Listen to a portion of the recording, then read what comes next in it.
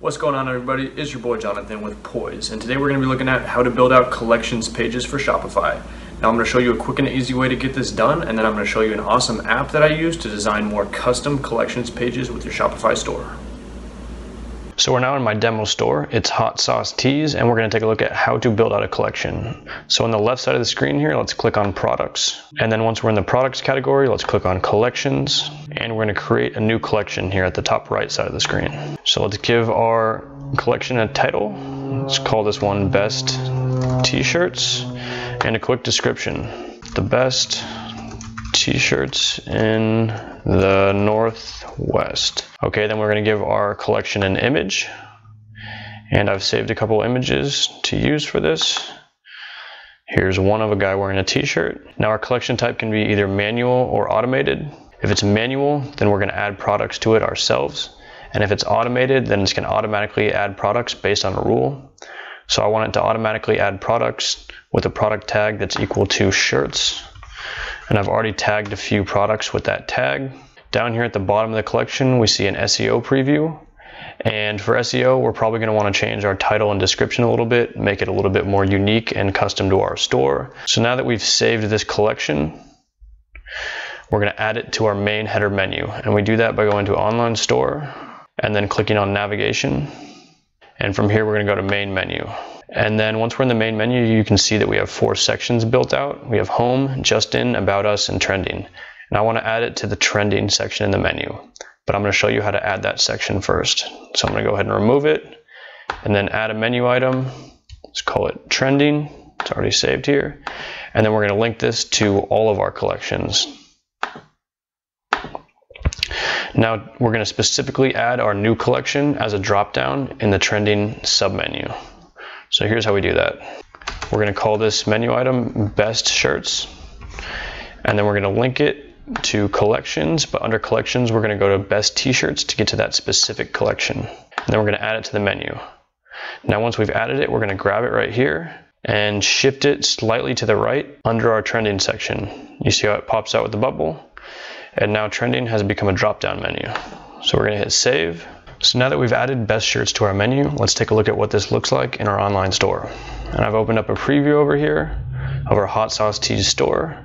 Let's go to the top menu and click on Trending. We can see Best Shirts is in the drop down. And then when we click on that, that takes us to the Best Shirts collection. It has the picture that we added for the collection, and then the 2 t-shirts that we automatically added by product tag. All right, so let's take a look at a more customizable approach for building out our collections page on Shopify. And I'm going to be using the Shogun page builder. If you're not familiar with it, I'll leave a link down in the description so you can check it out. Now that we're in the builder, let's click on Create New Page, and we're just going to build out a standard page and use it as a collection page. So we're going to choose from their template directory, and they have an awesome list of templates that we can kind of start with. It makes the job a lot easier for us, and so they have a collections template right here that we're going to use, and we're going to name it New Shirts. Go ahead and create that page. All right, so now that we're in the page builder, we can kind of play around with this and add our own touch to this collection page. So I'm going to start by adding a picture to the collection's intro, and we can add our own image. We're going to go with this one. Now we can easily edit the title just by clicking on it and typing New Shirts Introducing. Okay, and then this section right here I actually don't like because I don't have a lot of information I can fill the banners with, so I'm just going to go ahead and delete that. And then we can add to the hot deals section just by clicking in and selecting a product that we have. So we're going to add one of our products, and then these other product sections right here I don't actually want to use because I don't have enough products at the moment, so I'm going to go ahead and delete those. And now we have our first collection section right here, and then another collection section. And once again, I don't have enough products populated in my demo store, so I'm going to go ahead and delete one of those sections and just show you guys how to use this other section right here. So we can add an image, and the ideal image is 800 by 400, but I don't actually have that size image, so I'm going to use the earlier image that we used for this collection and just roll with that one. And we can kind of tweak it a little bit to make it work. And then I'm going to go ahead and add products that are a little bit repetitive.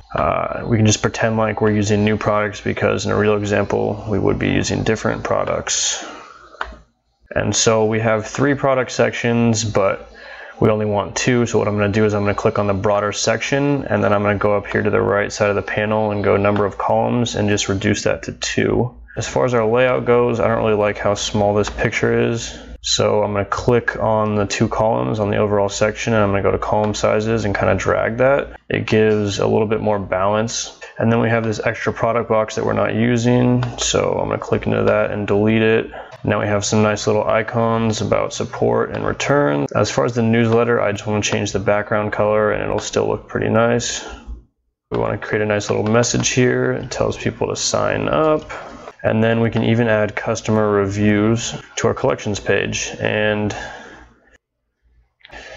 But now we have a very good looking product collections page, and it took very little time to make, but it's significantly better looking than what you're going to see normally on Shopify stores, and it kind of just puts you ahead of the competition.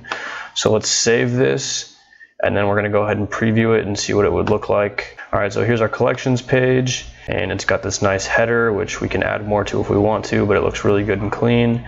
And then we have the 2 hot deals products, and then our collection right here, which really has a nice big picture of, you know, someone wearing one of our tees that we really like, and then, you know, some more icons and newsletter sign up and reviews, which is far more than what you normally get out of a collections page, and there's really no limit to how custom you can make these pages with the Shogun page design app.